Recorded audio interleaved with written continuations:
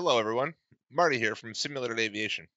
Here you'll see Orbx's new scenery package for the new Microsoft Flight Simulator, LOWZ Zell Airport. Today what we're going to do is we're going to show you this airport. They've got a really cool feature at this location, short field takeoff landing, identified here in the right corner of the screen. It's a very technical airport to land at. Also, it's a very cool, beautiful, scenic area. So what we're going to do today is we're going to fly around this airport, and I'm going to show you guys what it takes to land the Cub in this location. So in the sim, you're going to see beautiful mountainous area. You can see my plane sitting here on the ground. She's all fired up, ready to go. What we're going to do is we're going to get ourselves into the plane. We're going to take a look at this beautiful airstrip here. The white markers is kind of like where you want to touch the plane down at. It looks like a very long, grassy runway here, but trust me when I tell you, it's not as long as it actually appears to be when you're in the plane trying to get her down on the ground. Here we are sitting on the ground at LOWZ. This instructional video will cover short field takeoff and short field landing and what it takes to get this plane stopped between the white lines. So, check our flaps. We're going to go one stage of flaps. And the mixture is set. And let's run up the power. So, running up the power. Once we get a little bit of airspeed, what we'll do is we'll push forward on the stick to get the nose to come down. So we can see where we're going. And we're pushing forward on the stick. A little bit of rudder inputs. And let's pull up. And we're airborne. Beautiful. This is definitely by far my favorite aircraft in the entire simulator. It flies really well. It's got a really good power plant. It's very challenging to land at a lot of different locations that are very, very short field approaches. The aircraft, if you're not on the speeds coming down, for your approach, if you're a little fast, this plane can get away from you pretty quickly. But I have a resolution or a fix for that. So basically what we're going to do is, if we're a little bit high coming down on the approach, and what we'll do is we'll gain some altitude here. If we are high on the approach, what we're going to do is we're going to kick the rudder in. I typically kick the rudder to the right and roll the aircraft to the left to get my side slip in. And what that does is it bleeds airspeed all the way down on your approach to the runway. The other thing about this plane is if you do come in a little bit high, like I said, it's very difficult to manage the speed. Before you know it, you're a little bit fast on the approach and you may completely miss your landing altogether. So what I like about this airport is you've got a white line on either side of the runway, so it gives you a really cool start point and finish point reference guides to get the plane stopped within, and it's a very challenging airplane to do this with. So as we're coming in for the turn, I know that the grass strip is right beside the runway, so what we're going to do is we're going to come in on a little bit of an angle so I can get the side slip in that I was talking to you guys about. So right there is 80 knots. So I've got a little power in, about 20% power. And we're going to kick a little bit more flap in here. Check our flaps, make sure everything's set up properly. It looks good. And we are lined up to the center point of the runway. And as you can see, we're a little high. So what we're going to do is we're going to add a little more flap. And I'm going to kick the rudder to the right. And you're going to see as I'm kicking the rudder to the right, I'm starting to turn or get the ailerons to fight the direction of travel.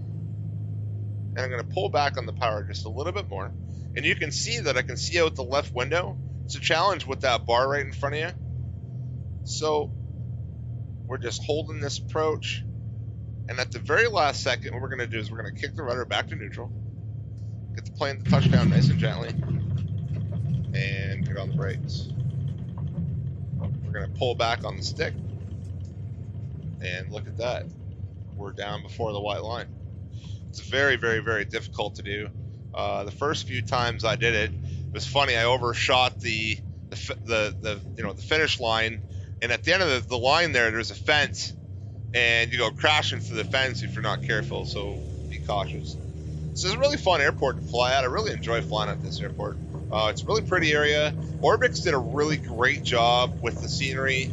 The buildings that are around the area are actually a bit of a challenge. As you can see, we're flying over top of this building right here. If you don't get on the power, and if you don't have the mixture set just right, you'll go plowing into that barn, and the farmer won't be all that happy about that.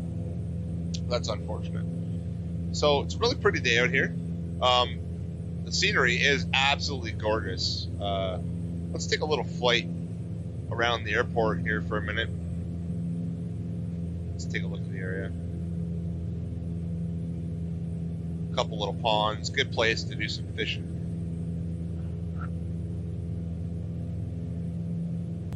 Okay, so what we're going to do is we're going to come in on the other side of the airport this time around.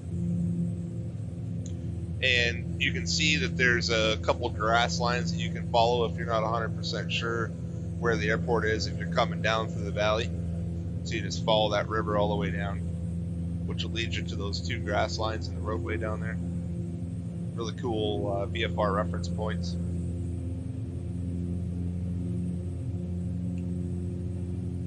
So what we're going to do is we're going to turn right around the foothill of this mountain here. Oh, we got a really decent lineup. All right, so let's start our turn to the left.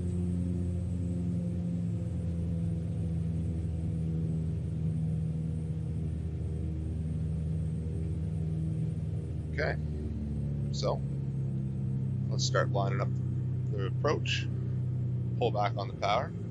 We'll get one stage of flaps in. Check the flap setting. Get our second stage of flaps in. Now, as you can see, we're a little fast in this approach. So what we're going to do is we're going to start utilizing that slide slip technique I was explaining to you earlier. So there's right rudder.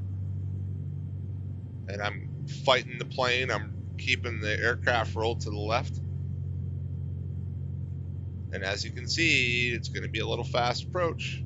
Pull back on the stick. Level out the rudder. Down she is. Well, we're not going to make it. So what we're going to do is we're going to take back off. Very, very difficult. Very challenging. Very fun approach. Get those flaps up. We don't want to kill the airspeed here. So I really want you guys to try this. It's a lot of fun. It's a lot of I've spent a lot of time trying to land at this airport, and I'm going to say that 50% of my landings go great, and 50% of my landings not so great. But you got to know when to hold them and know when to fold them. And right there, I knew when to fold them.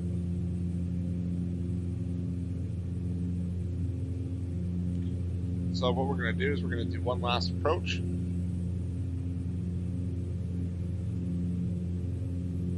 Gain a little bit of altitude here. We're at 75 knots. Start a right-hand turn. Let's ease back on the power. Let's put one stage of flap in.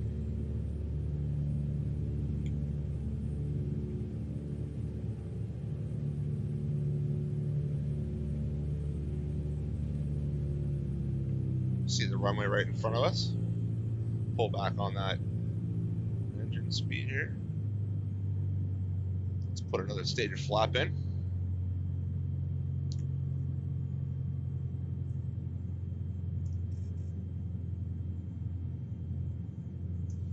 Alright, so we are going to nail this approach, guys. Let's get her in there. Pull back on the power. 500. Okay, so what we're going to do is we're going to start entering our side slip. So right rudder, left aileron.